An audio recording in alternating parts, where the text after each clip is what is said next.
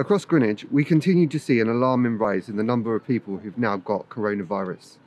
And certainly the pressure which is being felt amongst all of our communities is now significant.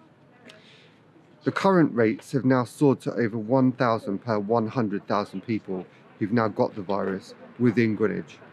That's why we need all of your help to remember those key messages. Hands, face, space. We're here in Eltham today to meet some of our first residents who are receiving the COVID-19 vaccination, which we know is a huge hope for all of us moving forward.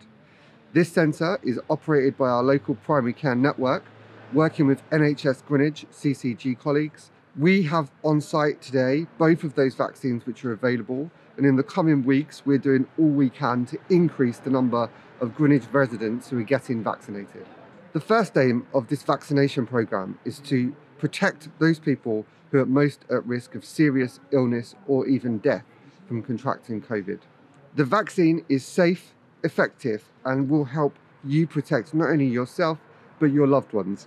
And we really encourage everyone across Greenwich, when that call comes, please take it and come and get your vaccination. As you can see from the news, our NHS colleagues have never been under the kind of pressure that they're under at the moment.